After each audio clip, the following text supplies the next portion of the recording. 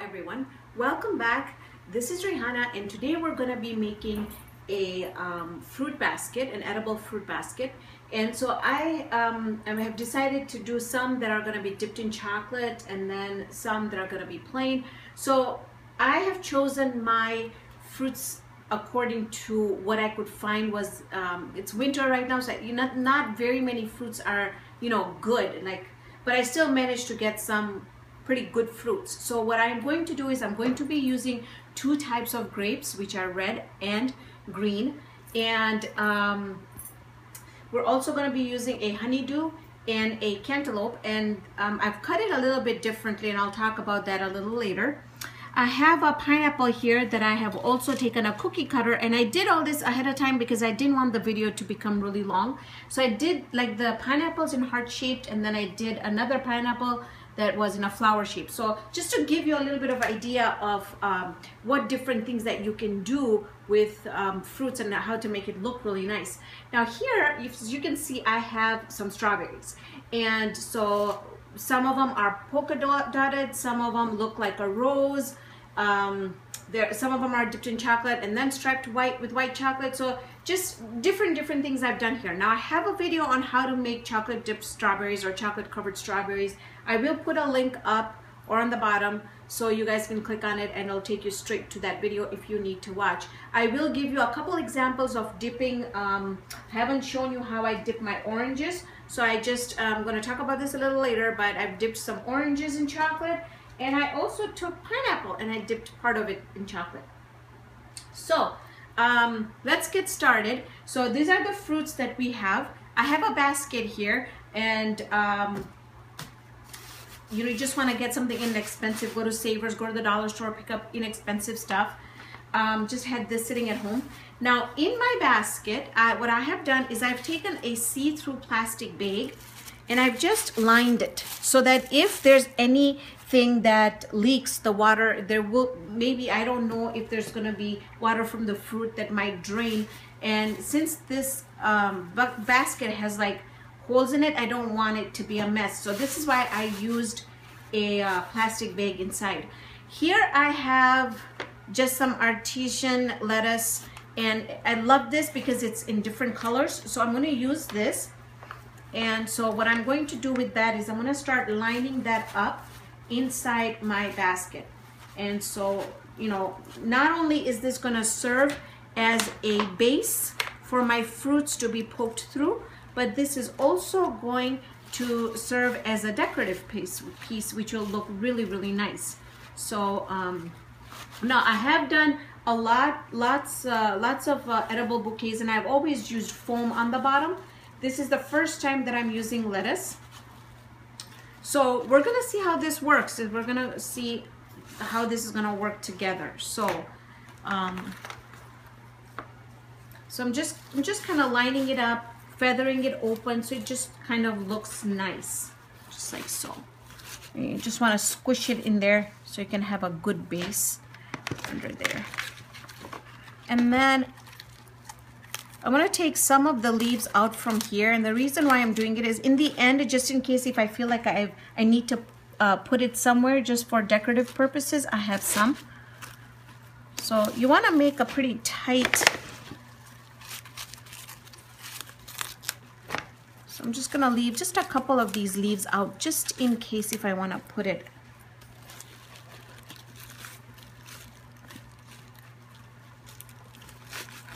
So I'm just making it really tight so it stays nice. And I love this blend because it's got the the purples and the greens. It just looks really pretty. Okay, so our base is done.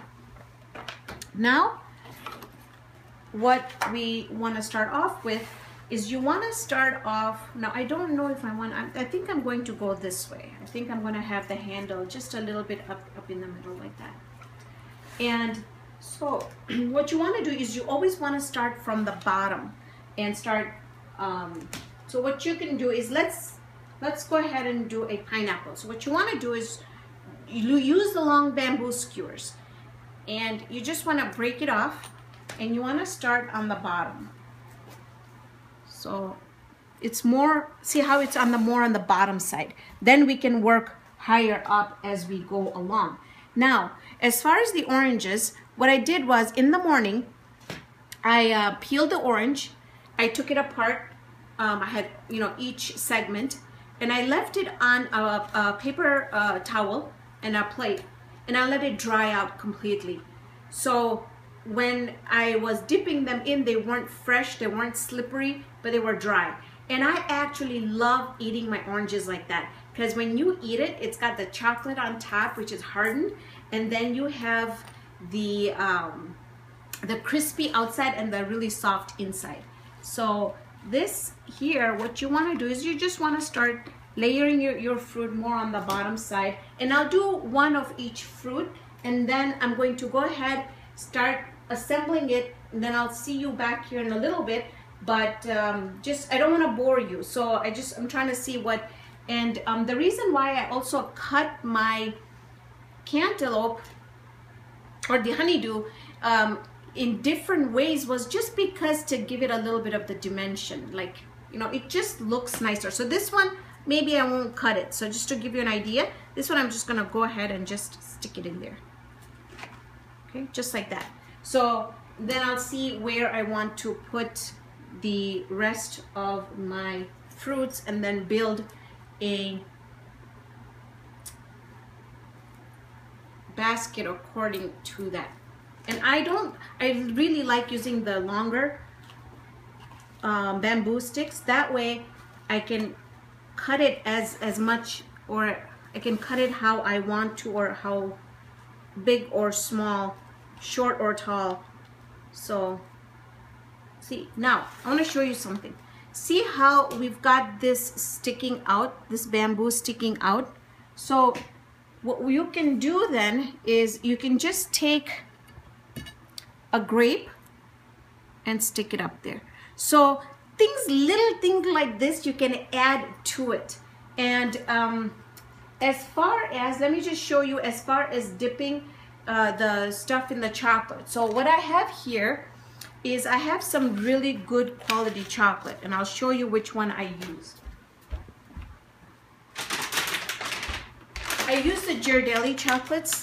Now I will make a video on tempering chocolate and all that, just to give you an idea of what you know, real chocolate is what real chocolate is and what this kind of chocolate is, because this doesn't have cocoa in it. So it doesn't need any tempering.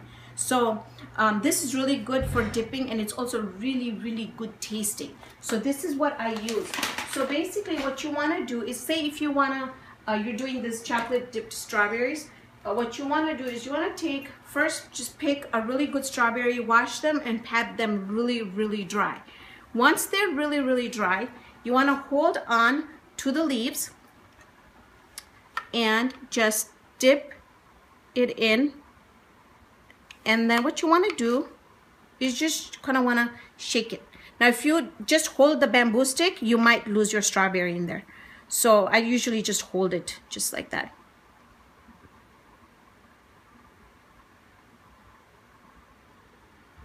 Okay, once you have this, you want to have a type of glass or something where you're gonna hold them up, so that now, because we're making an arrangement, you want to have these all around looking good. If we dip this in strawberry and then laid them on the wax paper, the bottom side is gonna be flat.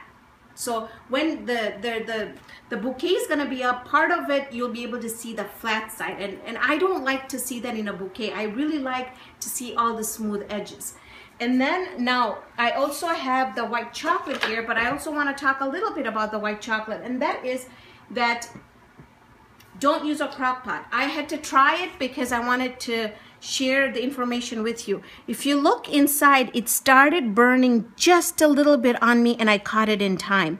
Now crock pots usually run really low, but don't do it. Use this. This is a Wilton. It's made by Wilton. It's a Chocolate Pro. It's got the off the warm and the melt. So when you're melting your chocolate, you put it on melt, it melts really quickly. Hold it on warm for 3-4 hours and nothing happens, and it stays perfectly fine. So like right now it's gonna be on warm because I'm gonna dip some strawberries for myself to snack on at home. So so you see this chocolate, now this is dry. The one that I just did, I placed over there for it to dry.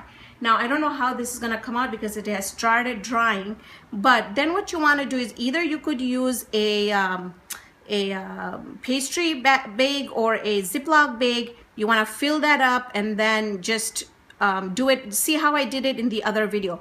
But just because this is not, I didn't wanna make too many, this is what I did. And it, you know, any way you do it, it looks beautiful. Look at how gorgeous that looks. Just absolutely gorgeous. So again, I'm gonna take one out because I need the space. And then again, you want it to dry on something. And the best thing about these is,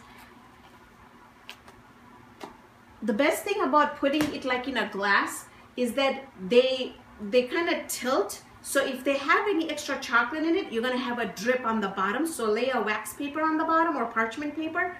So that way they're not dripping on the bottom. Although I've not had any problems with my strawberries dripping. So that's just a little bit that I wanted to tell you about the white chocolate. Now, as far as this bouquet I am making for a fundraiser for our mosque.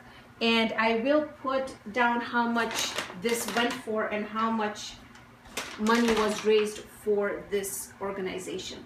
Now, so I showed you the strawberry. Let me quickly show you how to do the orange slice. So I have the little orange slice and it's pretty dry.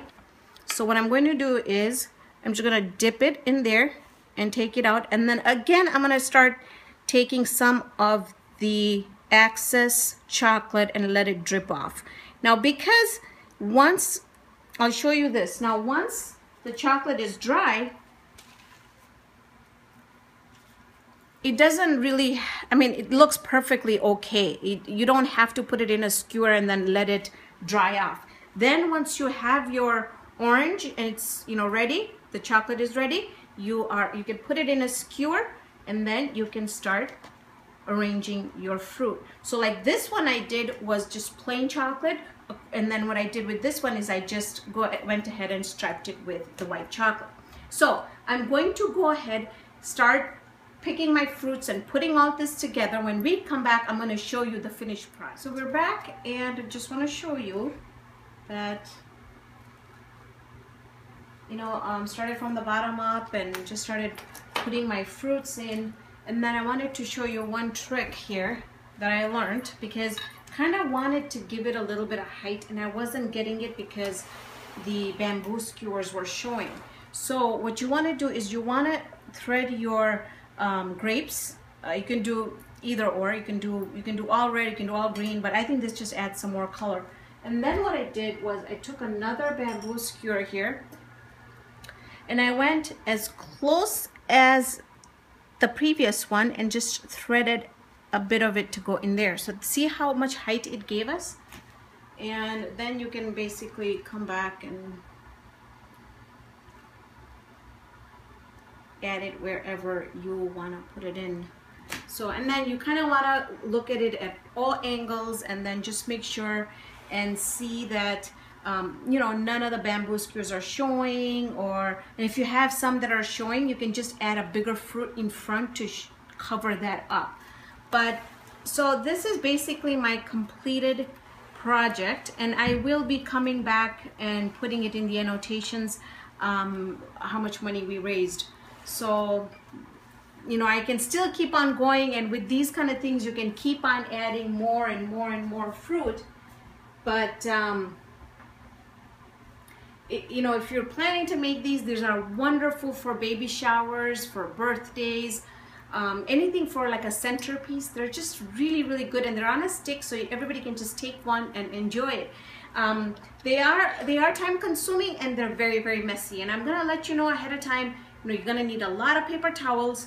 You're gonna have to cleaning it after every fruit that you cut. So just letting you know that before you get into a project like this, you're gonna easily be doing this for about 2-3 hours, you know, knick-knacking, doing things that you wanna You know, I still have some of my strawberries remaining, and so I either could put it in here or just save it and treat myself for working so hard today. So thank you so much for joining me on this episode of Raihana's Cuisines. Hope you can join me here next time with another great video. See you then, friends.